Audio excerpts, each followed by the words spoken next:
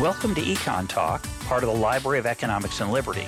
I'm your host, Russ Roberts of Stanford University's Hoover Institution. Our website is econtalk.org, where you can subscribe, comment on this podcast, and find links and other information related to today's conversation.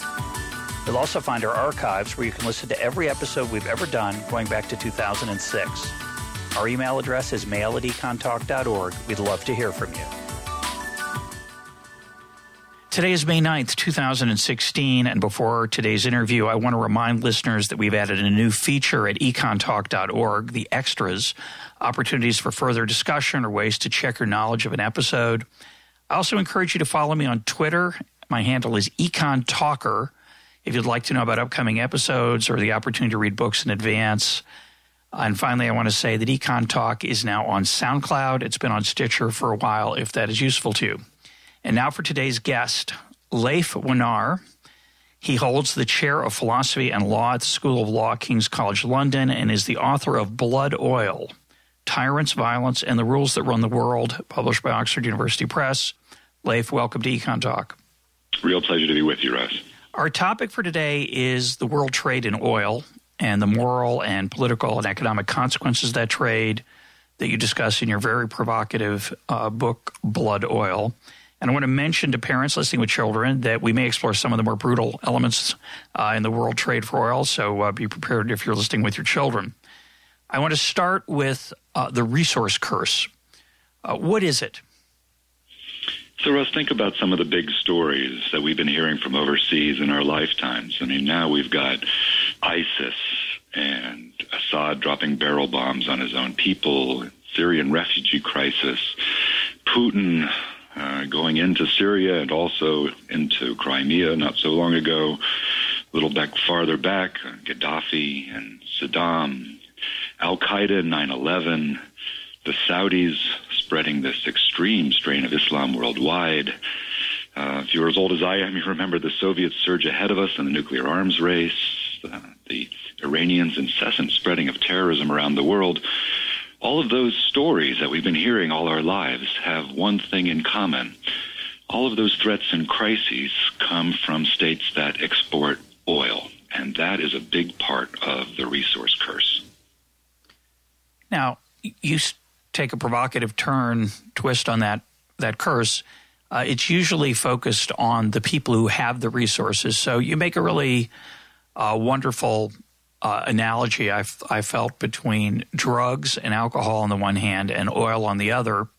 So talk about the range of relationships, just like drugs and alcohol, that people can have with oil and why it and how it varies across countries. So an oil-producing state is a little bit like a person who's addicted to alcohol or drugs. And as we know, it's very dangerous to be addicted to alcohol and drugs. If you take a lot of them, then you're really risking trouble. Now, there are, in our history, some individuals who have been addicts and have done great at their jobs. So you can think of Winston Churchill, for example, the greatest Briton, as they call him, or John F. Kennedy, who was addicted to various kinds of painkillers. Those addicted people are unusual in that they did very well by their addictive substance. But in most cases, addiction to alcohol or drugs can be really dangerous to a person's constitution. Similarly, exporting a lot of natural resources can be really dangerous to a country.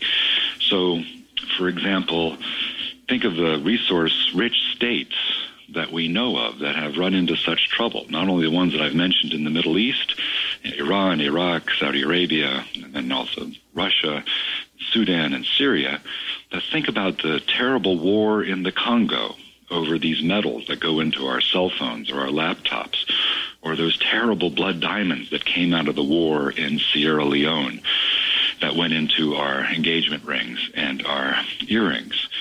There's something about exporting a lot of resources which can cause real difficulties in the politics and in economics of the country. Oh, we understand that because it's a prize in essence, and the person or people who control that prize have a lot of power and a lot of wealth. And yet, as you point out, there are countries that have lots of resources that manage to somehow do well by their people. Norway is an example. Botswana is an example. The United States would be an example. So what's different about those countries relative to the more depressing cases you mentioned? Here's the big difference, and this is what people can think of about natural resources. Is the government accountable to the people? So if a government is accountable to the people when all this resource money starts to come in, well, then the people can make the government use that money for public goods. So you mentioned Norway. It's a great case. They got lots of money from their oil, and the government is accountable to the people there. So the people have made the Norwegian government save that money for the future, and their pension fund, the equivalent of our Social Security, is funded for decades in advance. If the money comes in when the government's accountable to the people, then it makes the people better off. But if the money goes to an authoritarian ruler, it gives that ruler a chance to rule without being accountable to the people at all, and in fact to oppress them. And if it goes to a rebel group or an armed group, as we see, for example, in Iraq or we saw in Libya, then the group can use the money from the resources to buy more weapons and to cause more chaos in their country. So the big question is the government accountable to the people when the oil money comes in, when the diamond money comes in? If yes, then good. If no, then real trouble might be in store. So one of the examples that you talk about at length is Saudi Arabia, which on the surface you could argue is a fairly benevolent place for its people, somewhat benevolent in certain dimensions at least. There's government provision of health care, education, per capita income is very high, and of course it's often high in these countries, although it's very unequally distributed, so the average or per capita is a very bad measure of the well-being of the people. So at one extreme, we might have Saudi Arabia, which seems like some of that oil money is going toward the people. The other extreme, we might have Equatorial Guinea, which is a horrific example of how the leader has abused his people and taken that money. And, of course, it's always at risk in a dictatorship, in an authoritarian regime. So there's a lot of terror spread often by the leader to his own people just to keep that prize in his own hands.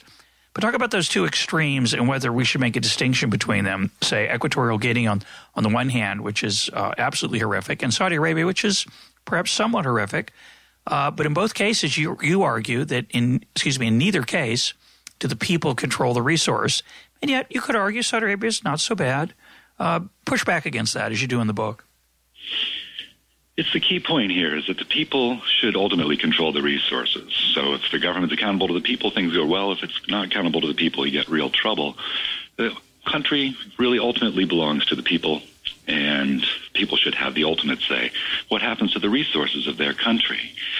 So you've mentioned the two different cases of an authoritarian regime and the two extremes of the strategies that authoritarians that use oil to stay in power take advantage of. On the one hand, there's this terrible African dictatorship of Equatorial Guinea, where the president stays in power by using his oil money, mostly for coercion. And the prisons are terrible, and he locks up any dissidents and notorious torture facilities in that country. So there it's mostly coercion as a strategy of divide and rule. In Saudi Arabia, the strategy is partly coercion. The Saudi security forces, the religious police, are extremely vigilant and severe. But Saudi also spends a lot of money dividing its people by paying them off, essentially, putting them into useless government jobs where they hardly even have to show up, and paying them essentially just to be quiet. Now, we don't actually know much about how the Saudi people like this deal. The Saudis, as far as we can tell, do seem to think that the Saudi people own the resources of their country, and it's not really possible to ask them how they feel about this deal, where the royals take all of the oil money and spend a huge amount on themselves and decide to give some fraction of the rest to the people to keep them quiet. That strategy has been effective for so far. But let me just mention that Saudis have done another thing to keep in power besides coercion and patronage, which is to really insist on this extreme intolerant version of Islam, not only within their own country to get their own people to support the regime, but they've been spreading it around the world for decades, perhaps the biggest ideological campaign of all time. The Saudis have been funding madrasas and mosques and study centers around the world, and this very intolerant, anti-Christian, anti-Jewish, anti-other strains of Islam, versions of Islam that they've been insisting on, has bedded down around the world. And that's the version of Islam that we now see mutating into jihadi extremism, not only in the Middle East and in Asia, but also in Paris and Brussels, and perhaps even here in the United States. So the question then is, well, first of all, I guess the question would be, should we do something about that? Should we care about it? One of the powerful parts of the book is that, of course, it's not just that. There have always been dictators that don't treat their people particularly well. There's always a question of what should be done about it if you're on the outside, if there's anything to be done with it. Of course, there's the law of unintended consequences, which rears its head very badly, unfortunately, or not in these foreign policy situations. So one view says, well, there's these bad places around the world, and that's really nothing to be done about that effectively. It's hard to do anything real about it. The part that's depressing that you chronicle so well is that you and I are funding it. I go down to the pump and I fill up my car, and sure, most of the gas comes from the United States. It's consumed in the United States, but we do still import quite a bit. And, of course, the world trade in oil keeps the price of the United States low, so we benefit financially from the trade in oil around the world. And still, that trade itself and the price of gasoline is funding really horrible things that people are doing to their people. So, again, it's one thing to say, well, maybe the people of Saudi Arabia deserve more of their oil money than they're getting. But the real problem is that you and I are keeping those regimes in place. And we don't want to confront that, do we? That's right. It's a fact that's been hidden for a while, but once you see it, it's hard to miss. So it's true in a sense that there will always be dictators, there will always be poverty, but there's something really special about these oil states in particular. So let me just mention one fact. Think about all the progress that the developing world has made since 1980. China's rise, India's rise. The oil states as a group in the developing world are no richer, no freer, and no more peaceful than they were in 1980, and that's remarkable. All the money going into those countries has not made the countries richer, freer, or more peaceful. And why is that? Well, it's because our money is going to authoritarian rulers and rebel groups. And that's the key to the oil curse. It's the rule that we use for deciding who to buy oil from that's causing this trouble. So when we go to the pump, we might be putting Saudi oil or Angolan oil or Equatorial Guinean oil into our pump, and our money, in our cars, and our money will be going back to those men to help them maintain their repressive rule and to buy more torture chambers and helicopter gunships and so on. It's our money that are keeping the men of blood in power in foreign countries. Our money is actually making those men stronger. That's the problem we need to address. And you make a very powerful analogy with the slave trade, that even though the world, many parts of the world that traded in slaves or traded in the products that slaves created, benefited materially from that trade, the moral case was so overwhelming, people said, well, I don't care. It's wrong. And so the question is, can you make the case? Obviously, most of us benefit tremendously here in the United States and in the Western world and much of the world. We benefit tremendously from the current situation with world oil, particularly right now where the price happens to be relatively low. So it's really unpleasant to think about having to give some of that up to stand up for the principle of not cooperating with tyrants. And we'd also have to confront the question, which we will, well, is it actually going to help the people we're talking about here? Because that's the question I care about a lot as an economist. But if we just think about the moral question of whether we should be complicit in this activity, it's a lot like slavery. It is. In fact, it's the same rule that we're using now for oil that we used to use for slavery. So let's go back 300 years ago. Back then, in this very violent era, the rule for almost all of international affairs was the rule of might makes right. Violence created legitimate power. So back then, our rule for human beings was whoever can seize them by force can sell them to us. And that was the rule that made the Atlantic slave trade legal, under which 12 million Africans were forced through the terrible Middle Passage, where they were bought legally as property here in the Americas.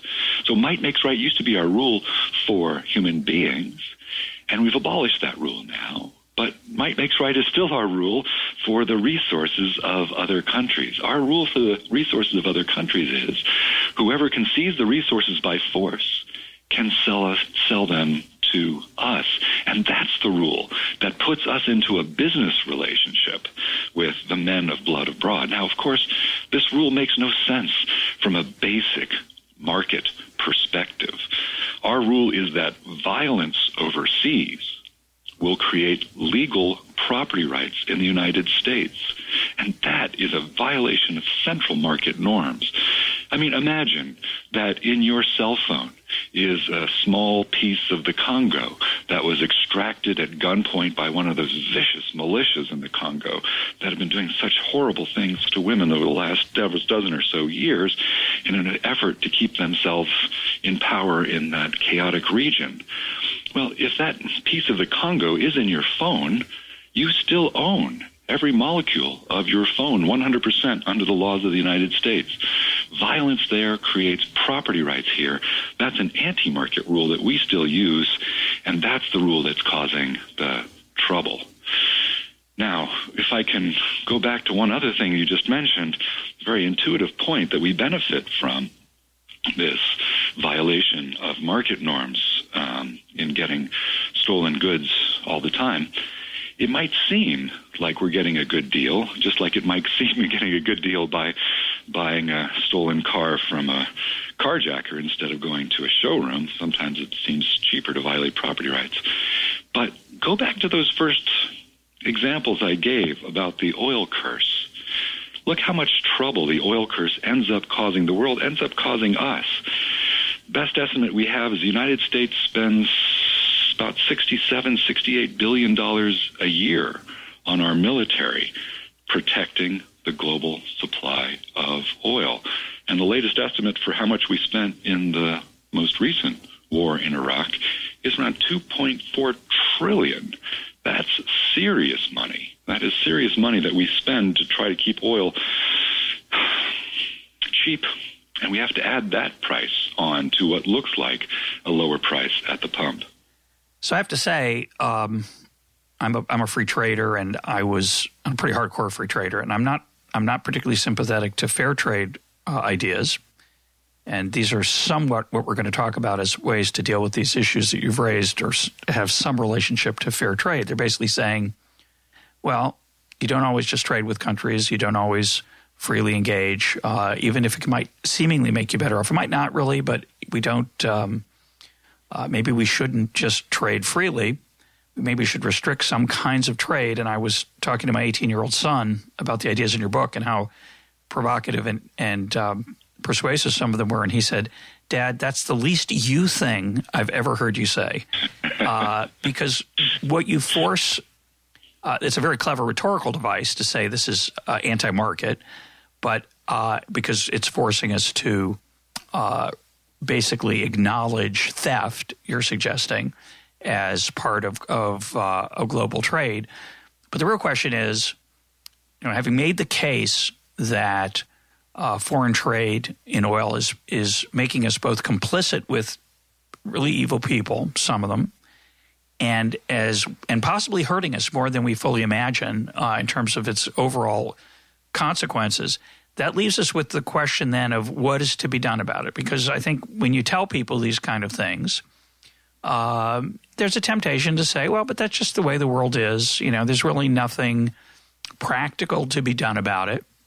Sure, maybe I should feel a little guilty that I'm funding a vicious dictator who tortures people in order to keep power. But, really, it's just bad things in the world. There's nothing really to be done. And it's true that might makes right doesn't seem so right in 2016, but we don't really have a better idea of how to get there from here. So what are you recommending, or what would you suggest we do to do this? And I'm just make one more point, because, in my lifetime, there have been many suggestions to boycott various products, various countries' trade, whether it was China for its so-called slave labor, whether it was grapes when migrant workers were allegedly poorly treated. And when I'm confronted with those, I always ask the question, does this help the people you claim to be worried about? So in the case of China, if China actually had slave labor making its products, I'd be very uninterested, and I wouldn't want to, not uninterested, it's the wrong word, I would be interested in trading with them. I wouldn't want to trade with them. So I don't want to be complicit in slave labor on purely moral grounds. I don't consider low-wage workers slaves, and I think our trading with them actually makes them better off. So I always actually find myself wanting to suggest the opposite of many of these international campaigns. Let's buy lots of stuff that migrant workers pick, like grapes, because that'll increase the demand for their services, push up their wages. Let's buy lots of Nike shoes that are made in Indonesia or Vietnam or wherever. And the evidence is that a lot of these people who make these low wages actually have been improved over time by trade, not by not trade. And it's not always clear that not trade is a way to make them better off. So my question is, in this particular case, you make a pretty good case that some of there is some actual slavery here, effective slavery. So what am I to do about that? If I, as an individual, say, well, I'm not going to buy gasoline from Equatorial Guinea, I can't really do that. That's the problem you confront in the book in terms of trying to find solutions, correct? That's true. And you raised a lot of points. So let's take those three and separate them out. First is the really interesting fundamental point about the foundations of economics, about property rights and theft. And the second is whether our trade makes people better off overseas. And then the third is what we could possibly do about this problem. And I'm so happy to talk to you and your listeners about the first point, because I know that you're a student of history and Adam Smith and the philosophy of the market. And I did my PhD with Robert Nozick on property rights, and I edited a book on F.A. Hayek.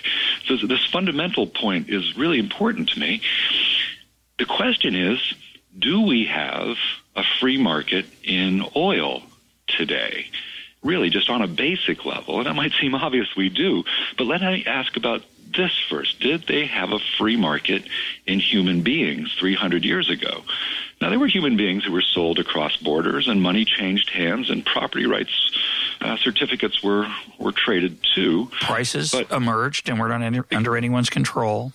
That's right. So they had a market in people, but we now believe that actually they were selling things that they ought not have the right to sell.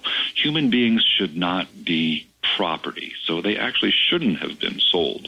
It's not the case that everything that can be sold should be sold. You think about passports or nuclear weapons. So there was a market because they had a wrong idea about who had the right to sell human beings.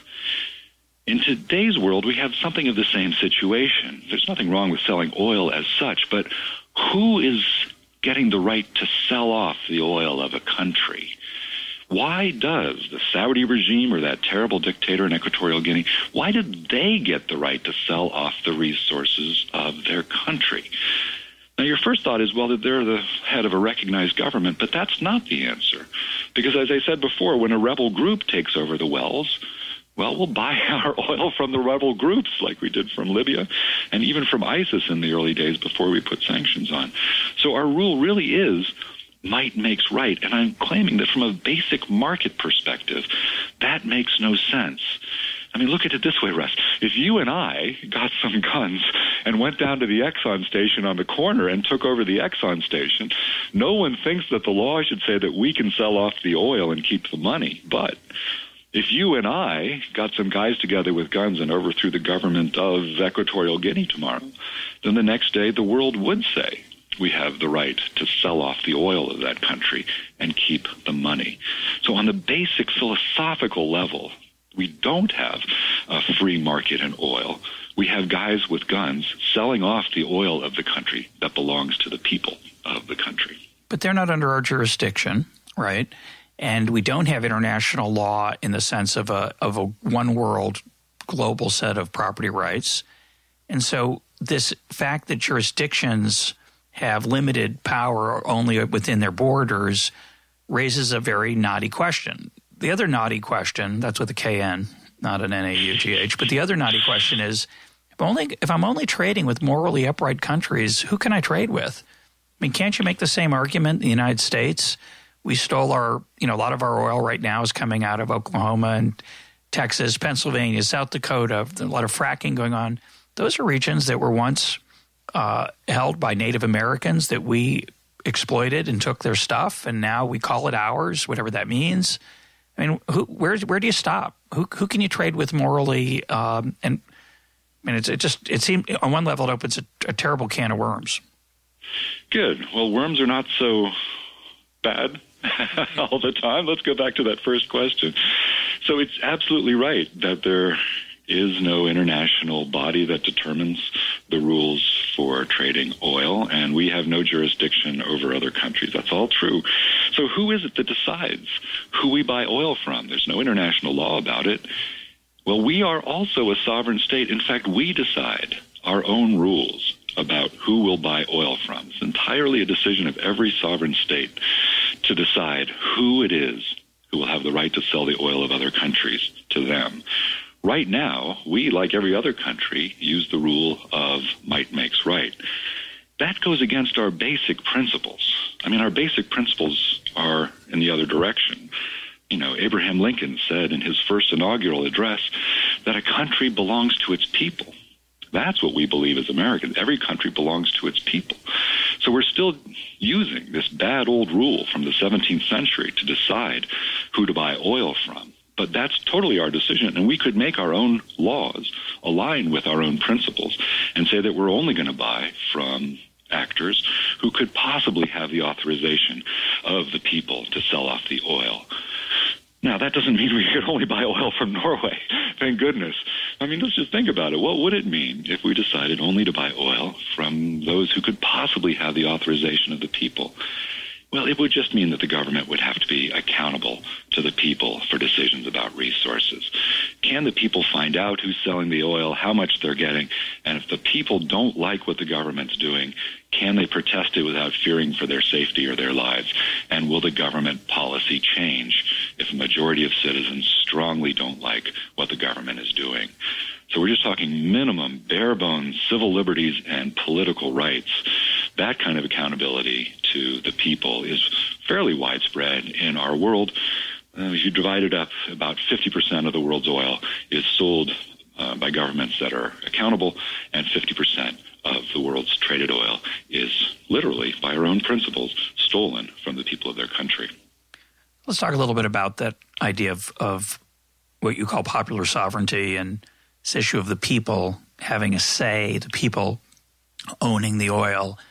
Of course, a government can, quote, own the oil and keep it for itself or its leaders. It can own the oil and give property rights to that oil to its own citizens in very direct ways. It can sell them off to the highest bidder and give the money from the auction to the people in various ways. One of the challenges all these ideas face is that the will of the people, popular sovereignty, is in many ways not well defined, right? So you can argue that in certain situations, let's take Mexico. Does Mexico have control? Does Mexico have popular sovereignty? Does Venezuela? Does Russia? What's different about those cases, if any, between, say, them and the United States? Good. So that's a really important question. Let's say we took Lincoln's principle seriously. A country belongs to its people. And let me just say that this is not a left-wing principle or a right-wing principle. This is just an American principle. I mean, George W. Bush stood up in the middle of the Iraq War and said that the oil of Iraq belongs to the people of Iraq. And, George W. Bush is no socialist. Well, now you've named two Republicans, Lincoln and George W. Bush. And those are nice statements. The oil of Iraq belongs to its people. What does that mean in practice? That's the tough question. Good. And let me just mention someone from the other side of the aisle. Senator Bob Graham of Florida said, the oil oil off our coasts is the property of the American people. So it's a bipartisan principle. Oil belongs to the people. And as you said, all this means is that, the oil ultimately should belong to the people. The government can make decisions about what happens to that oil. The government just has to be minimally accountable to the people when it does so. So in this country, the oil, for example, in the Gulf of Mexico, is auctioned off to private bidders and is privatized, and the money goes into the national treasury. That's fine, because if the people wanted a different regime in place for their oil, they could get one. The government is at least minimally responsible to the people's will. If 100 million Americans were willing to vote and march and go on general strike until we had a different system for the auctions of oil in the Gulf of Mexico, then that would happen here. But it's not like that in other countries. In other countries, individual citizens really would risk their lives to stand up and say, the oil belongs to the people, and the president or the princes can't have any of our money until we give them permission. That would be a very risky thing to do. So let's go through the countries that you mentioned, and whether the people have popular sovereignty over their resources in these countries. Well, Mexico, they do. Mexico is in no way perfect. There's a lot of problems in Mexico for sure. But the people there do have minimal, bare-bones civil liberties and political rights, a consolidated democracy that if they really disagreed with what the government's doing with their oil, then the government's policy would change. Russia, I don't think so. Russia's changed quite a bit, even in the last 15 years. But now, I think an individual Russian would be brave if he tried to get together with his fellow citizens and say, the regime is taking our oil and keeping the money. We don't like what they're doing with it, and we insist that the government change its policies. That would be a courageous thing to do. I think you'd probably end up in prison. So Mexico, yes. And Russia, no. If you're worried that it's just making these kinds of decisions, let me mention that there are well-established metrics that have been around for a long time that measure the civil liberties and political rights in every country. And these metrics are the kinds of things we can use to decide who we would buy oil from. Of course, the political system is a rather opaque box when we think about sovereignty. As you talked about, people marching if they didn't like the U.S. selling off oil rights in the Gulf, I couldn't help but thinking, and when you mentioned Senator Graham of Florida, I couldn't help thinking of the fact that there are at least 100 million Americans who would probably prefer to have the market price of sugar be untainted by the quotas that we use in the United States to keep out foreign sugar. Most Americans don't know about that. That's a feature, not a bug, for the people benefiting from it. But if you did a poll and said, should the handful of families who make huge amounts of money by keeping out foreign sugar, should they be allowed to? Most people would say no. But the political system isn't listening to that. Now, your point, I guess, would be that if they got really mad and they marched on Washington for cheap sugar and to stop the exploitation of consumers by this handful of farmers and who grow sugarcane and sugar beets, that we could do it. And so in that sense, there is some sovereignty over trade policy in the United States. But it's a very it's a loose connection there. Wouldn't you concede? I do, and it's good that it's a loose connection because a tighter connection would be difficult. I happen to agree with you on the sugar issue. I'm glad we can agree on that. But here's the way I think of it. The people own the country's resources much in the same way as shareholders own a company.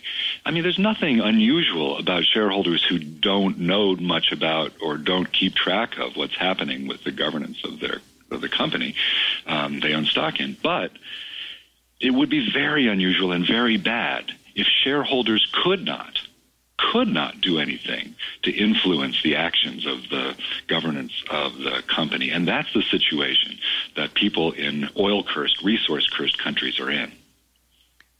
Well, Leif, I think actually we agree on a lot. So I'm just pushing back because I have to I find one of the things I find most fascinating, first of all, it's my job as host, but also because I love the way this issue forces you to confront the intersection between political economy, morality, principles about, say, trade or peace or legal rights. I mean, it's a very rich book, and we can't do justice to it in an hour. There's a lot going on in there, and I recommend that readers on various ideologies grapple with the ideas in the book. But it's very appealing to me. Again, I'm making the contrast with fair trade. It's very appealing to me to say that trade in oil is an enormous source of wickedness in the world and is perhaps not morally legitimate. And we, by buying gasoline and oil and natural gas from certain regimes, are complicit in their wickedness. And I think that's something that a thoughtful person has to confront. So let's turn to the question of what could be done about it that would actually make it better. And I don't, as I said earlier, I don't have any problem with arguing I'm just not going to be involved in this. I'm going to ride a bicycle all the time, and I'm going to heat my home with wood that I chop myself from my backyard, and I just don't want to be a part of this. Most of us would find that very difficult practically. So the question is, though, the key question is there something to be done about that would make the situation better, as opposed to just keeping my hands clean? The cover of your book is two hands covered in bloody oil. And say this very well, I'm trying to say is that I understand the argument that says, I don't want to dirty my own hands, so I'm stepping back. There's another argument that says, if I step back, do I improve things for the people I care about? And I want to hear the case for what can we do practically as a nation, either politically or as individuals, to reduce the harm that's caused by trade in oil in today's world. Good, and I'm so glad to be able to talk with you about these things, Russ, because you and I are engaged in the same process of going deep into the foundations of economics and politics and philosophy and trying to bring these lessons forward. I mean, your book, How Adam Smith Can Change Your Life, is just such a terrific example of this kind of thinking.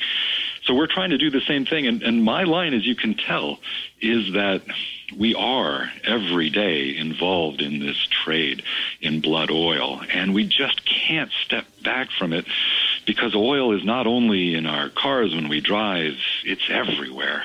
I mean, oil is used to transport almost everything we buy, and it's also used to make so many things we buy. Basically, if it's plastic, it's oil, and we smear oil on our face in the morning with cosmetics, and it might be in your waistband, it might be in your shoes or my glasses.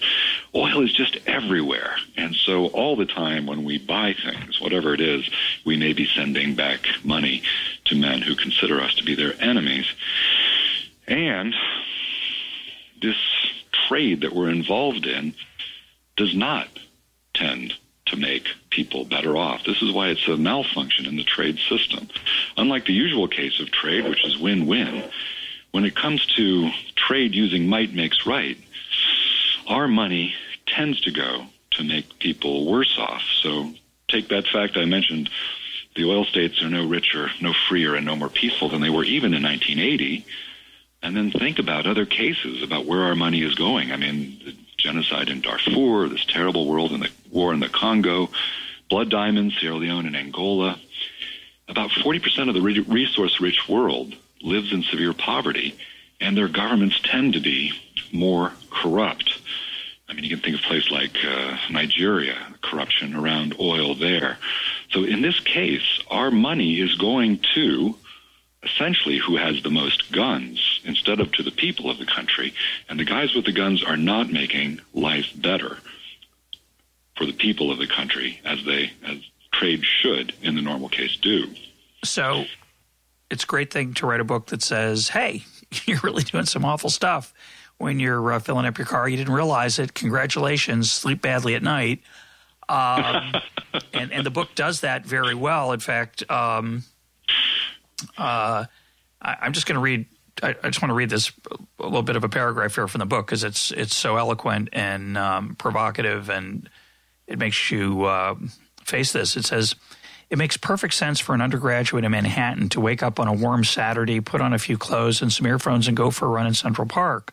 To move in close proximity to hundreds of thousands of strangers of many races and creeds, with every expectation of returning home safe and heading to the library. Contrast this with a woman of the same age in the eastern Congo who has heard rumors of a dozen men with guns near the village, who must calculate whether it's safe enough to go to the well to get water, and who wants very much not to be assaulted, but even more wonders who will take care of the children if she does not return. Across modern history, identities have changed to make more of the world like Manhattan. So that's the good news. The world is getting a little more peaceful. At least that's the trend. It's a little more safer, but there's still this wickedness in the world, which, again, we all understand.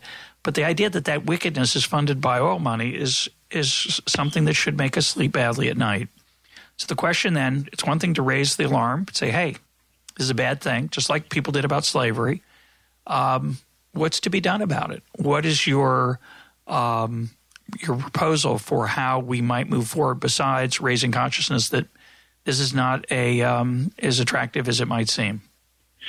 I'm so glad to be able to tell you at this point, Russ, and I'm tremendously optimistic that we can actually fix this problem. I'm tremendously optimistic that we can and we will get ourselves out of business with these terrible guys abroad.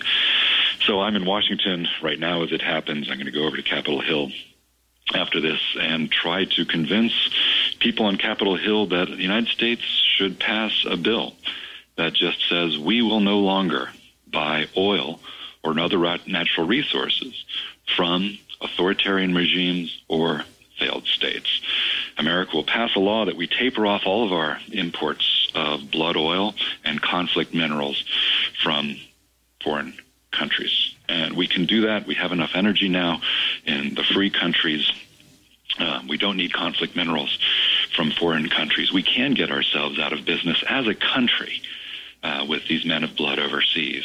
It's too hard for us to do this as individuals. We just can't figure out which of our shopping is involved more with blood oil and so on. That's too complicated, and the markets are too opaque. We have to do it as a country. It's a political problem. It needs a political solution. And the political solution, luckily, is waiting right here for us to take it. It sounds like a big ask for us to stop buying authoritarian oil, but as I mentioned, we don't need that oil anymore. And the principle that we would be using to replace might makes right here is one of the deepest principles of American political morality. All countries belong to their people. And better still, that principle that countries belong to their people, resources belong to their people, is now deeply embedded in primary documents of international law. So if you look at the two big human rights treaties that almost every country has signed, they just say in Article 1, all peoples shall, for their own ends, freely dispose of their natural wealth and resources. So this is a principle that not only America but the world has signed up to on paper. Everybody knows that might makes right is a crazy anti-market rule, and everyone's agreed on the better rule for resource trade. We've just got to summon the leadership and the political will to move from the bad old rule to a better modern rule and get a genuine free market in natural resources. So let's make the parallel with, say, fair trade. Should we also have a law that says we shouldn't trade with countries, and many people advocate this, we shouldn't trade with countries that pay their workers poorly or less than a certain civilized wage. Maybe it's not our minimum wage, but let's start with that. Anybody who pays their workers, any country where workers earn less than the U.S. minimum wage, to trade with them is to exploit them, and we're not going to be a part of that. Do you think that's a good rule, or is it different from what you're proposing? There's different views on that, and people like you tend to think that it does a lot of good to trade with countries where, for example, there's sweatshop labor. It's a very controversial issue. You have seen a lot of countries that have gone through their industrialization period with sweatshop labor and now are much better off. So that issue of fair trade and labor standards is different from natural resources, because at least with sweatshop labor, you have laborers who are voluntarily getting out of the field and going into those terrible factories. The problem there is exploitation, and people have different views on whether exploitation is necessary part of development or whether it's just too morally tainted for us to do business with. Well, the other problem is that there are people here who would benefit from not trading with them, and so they push this agenda. It's what we call a bootlegger and Baptist issue here on EconTalk from Bruce Yandel's work, right? That There's certain people who take the moral high ground. Well, it's terrible to trade with exploited workers. Other people say, yeah, it is terrible because they actually benefit from restricting trade with foreign countries. This case seems a little different, your case. That's right. It seems to be mostly Baptists, mostly people who are claiming the moral high ground by not trading with dictators. But then the next response, and you deal with this in the book quite a lot of detail, the next response would be, well, it's a nice gesture. Suppose we pass that law and the United States stops trade, and it's effective, which is a separate issue. Let's say that it's an actual – we have to determine what's a dictator, what's an authoritarian government. We use some kind of index, as you suggest, and we stop trading with Equatorial Guinea, with other places that are evil, where the leaders are evil. And that's nice. We've cleaned our hands, but we're actually going to reduce the power, the span of control of those people by this some kind of law like that. That's right. We will. And let me just say that this policy will have tremendous soft power. Imagine the day where the United States of America actually does the right thing and says that it will no longer be in business for oil with authoritarians. That will put pressure on authoritarian regimes in itself to reform. There's reformers waiting outside the palaces, often waiting inside the palaces, to make these kinds of reforms to give people basic civil rights and political liberties. They've been saying they're going to do it for a long time. If the United States stood up and did the right thing, it would be tremendous movement in the right direction. And let me also mention, just from the national security side, if the U.S. stood up and said we're going to get out of business with those who are attacking and oppressing the peoples of other countries and affirm the rights of all peoples, we would defuse that victimization narrative that jihadis are now using to recruit extremists. Right, that would be the end of this narrative. We would no longer be in business with people that we claim we don't agree with in terms of governance. That would be very powerful. But, as you point out, if not every nation in the world accepts this argument, which they won't, at least in the short run, maybe in the long run, what difference does it make? They're just going to sell their oil to the wicked people will sell their oil to people who are willing to buy it. Our hands will be clean, but there'll be no real impact. They'll just sell more oil to those countries that don't have our this moral concern. That's right, and I do want to make a strong moral argument, but I also want to make a strong, hard-headed national interest argument, both for us and for other countries.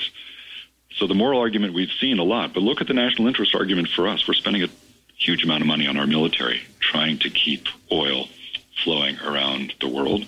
And if we stopped buying oil from those countries, we wouldn't have to spend quite so much on our military. As you say, if we don't buy that oil, well, then the Chinese might be tempted to buy it instead. And that's correct. They probably would at first. But let's look at Chinese national interests. Do the Chinese want to send their money into a destabilizing Middle East and depend on the Middle East to provide their primary energy imports? Basically, does China want to buy oil from ISIS 2.0 in 5 or 10 years? That's not in their long-term national interest. They don't want to be energy dependent on the Middle East, which they can see as well as we, is really getting much worse. So the Chinese, purely for national interest reasons, also has the incentive to announce, and I only mean announce, that at some point in the future they will no longer be importing blood oil like we won't. If the Chinese make that announcement, well, then the game really will be up for the authoritarian regimes in the Middle East. If they see their customers are disappearing, then there will be reforms in those countries. The people will be given more rights over the resources of their country.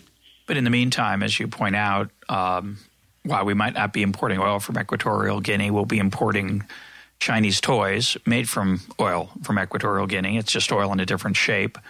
And you actually suggest that we should put tariffs on those products and create a trust fund with the money from those tariffs to refund at some point to the people of Equatorial Guinea because they're not getting the money right now. Do you think that's a viable proposal?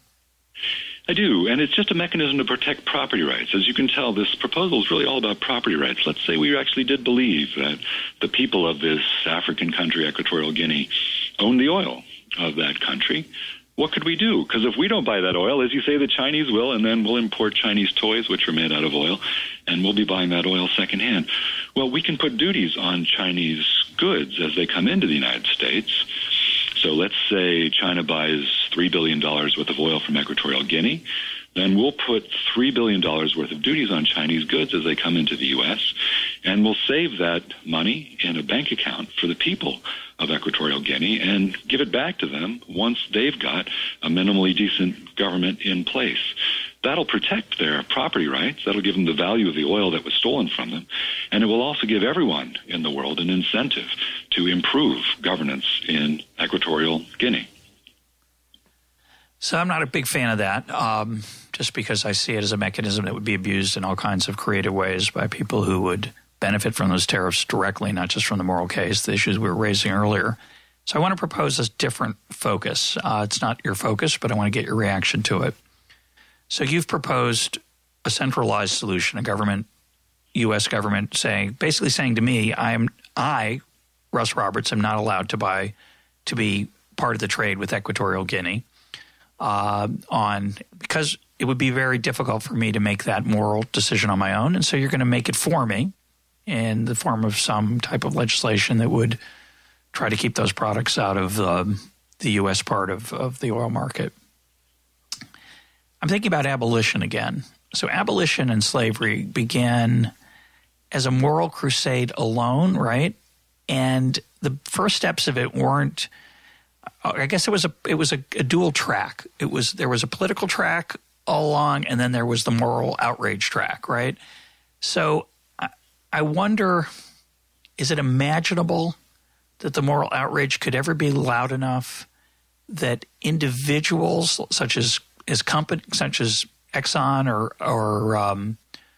Sunoco and others would decide not to trade, not to be part of this business for reasons that because it wouldn't be successful for their own business? That is, could a oil company, based on the moral outrage that you could create from books like this and your testimony and other things, website, which we'll put a link up to, could an oil company offer its products as free from wickedness as a way of gaining market share and put competitive pressure on its competitors who were not doing that? Well, it's funny. I've actually helped the oil companies out a little bit there. So in a couple of weeks, you'll be seeing on my website, cleantrade.org, there'll be an index of the major oil companies and which ones are doing more business with authoritarian regimes. So if individuals out there do want to take action on this problem of blood oil, they can decide where to buy gas based on which company is doing more business with authoritarian regimes in the world. Now, when I talk to people in the oil industry, I don't tend to make the moral case because these are businessmen and their job is not to, particularly to respond to philosophy professors like me. Their job is to do their business, and I make a business argument to them. Just ask them, how's it going for your bottom line? How much money have you made in Iran since 1979? How are you feeling about your assets in Iraq? How are you doing since you were chased out of Sudan in the 1980s? How do you feel about Algeria in the medium term? How's it going for you in Libya? These are really big oil-producing countries, and our companies are not able to do a lot of business in these countries because of the instability that's coming from the oil curse. They are as oil-cursed as we are, and simply from a business perspective, they should favor a change in the law that will bring stability to these terribly unstable countries in the Middle East and North Africa. Well, I think you're making the right marketing strategy and trying to convince them, but I do think that no CEO, no employee, no manager, no down to the lowest level in those companies wants to think that they're helping people be enslaved or tortured or raped or mutilated as often as the case in these examples. So there is a moral. I understand they mainly care about profits, but I think you could make the moral case sufficiently loud, which I think you do very effectively in the book, loud enough to get this free trader at this mic to think about this as a legitimate cause. I think you could make an impact there, and it's an interesting idea of how that might play out. Good. Let's work together on that. I'll make the business case. You make the moral case. We'll convince them together. Well, I'm glad you mentioned Iran because I couldn't help thinking of a friend of mine who was at a conference it was a conference related to the post-Iran deal that was recently made to open up Iran a little bit to the Western world, and how Western companies were champing at the bit, I think is the correct phrase, to get at that market. Oblivious, of course, as I have to concede, to the fact that Iran is not a particularly free country. It is has many unattractive statements coming out of its capital about how people should be treated elsewhere, and we can debate whether that's a response to other problems that we've created in the United States. But the reality is that those companies are just racing to do business. It's a huge attractive opportunity for them, and they're going there. Yeah, the oil curse is like poison ivy. In the short term, there's a really strong desire to do what will make it worse in the long term. It's the same for our governments. We're always tempted to do business with authoritarians, and how has it worked out? How did it work out when we were supporting the Shah of Iran, or Gaddafi, or Saddam, or now the Saudis?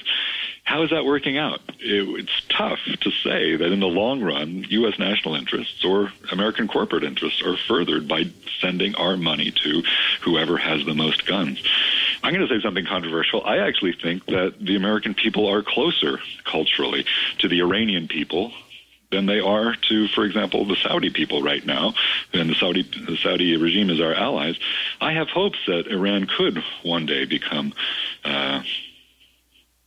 a country where the people control their own resources.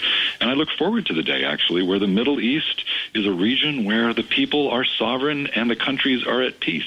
That's not going to happen if we keep sending hundreds of millions, billions of dollars to whoever has the most guns.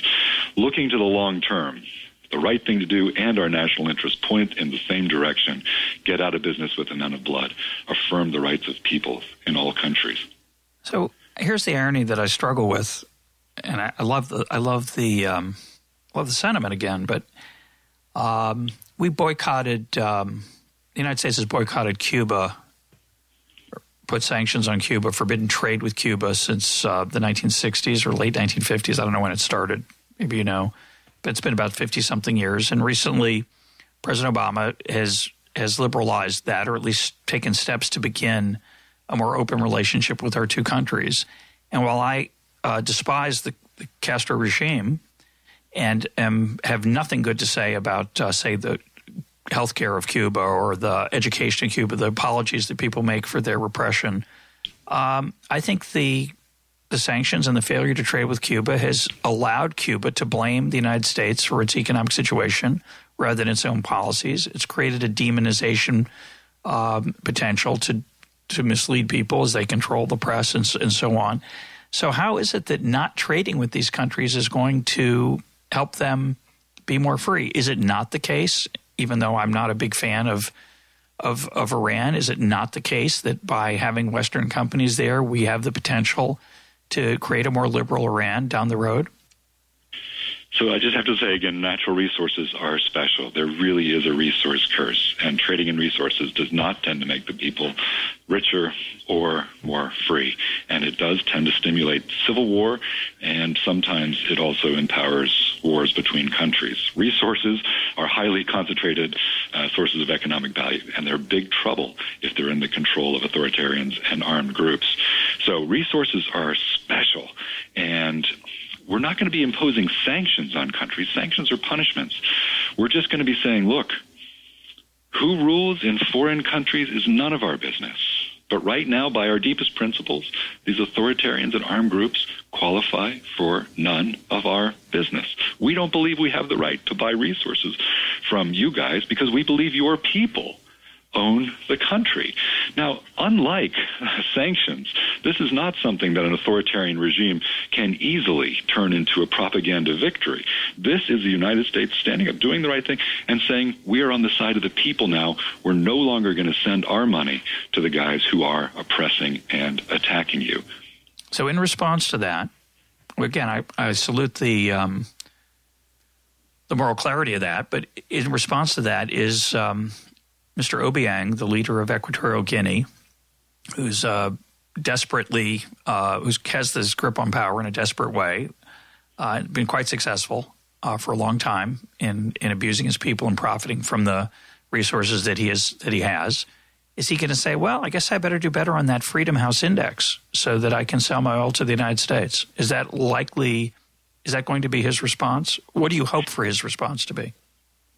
So this guy Obiang has been in power for a long time. He's one of Africa's longest-serving leaders. He's been around since 1979. He just won a fake election last week with 93% of the vote. And as I said, his regime is terribly, terribly repressive. Imagine the day when Obiang can't sell the oil of his country off because his customers believe that the oil belongs to the people. That's going to be a tough day for him. I'm not sure if he himself has it within him to reform any more than, say, Mugabe, who also came into power around the same time, has the power to reform himself. But there's another generation of governors coming up in that country.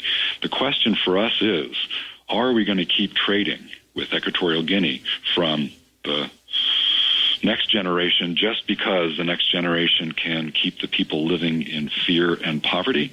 Or are we going to say someone in the next generation has to come up who minimally represents the people and is accountable to the people for the sale of their primary national asset?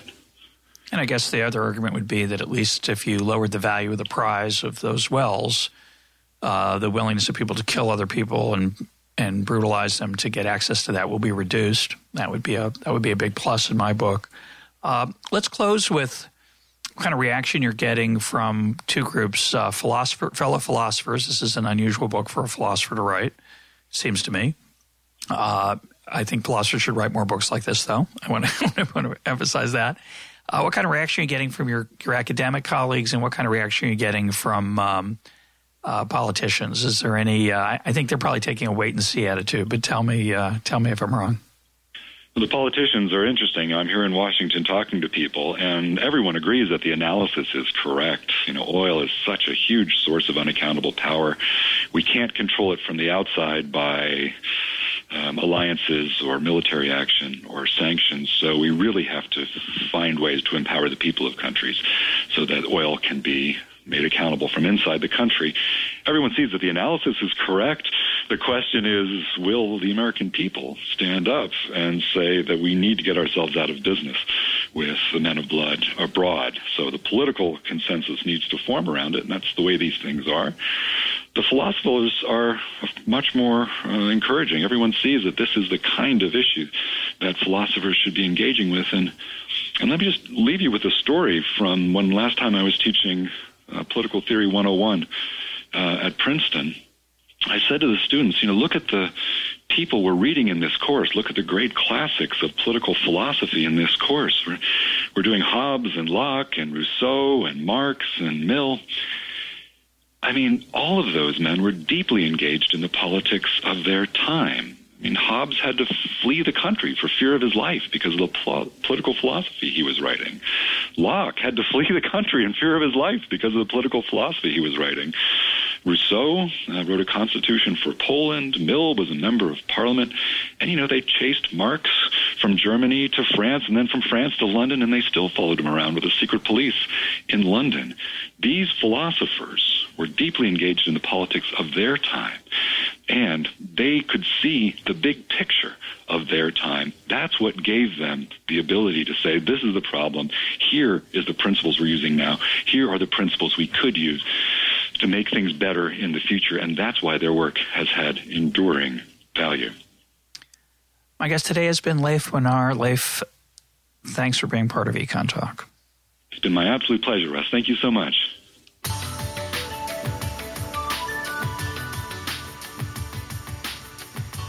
This is EconTalk, part of the Library of Economics and Liberty. For more EconTalk, go to econtalk.org, where you can also comment on today's podcast and find links and readings related to today's conversation. The sound engineer for EconTalk is Rich Goyette.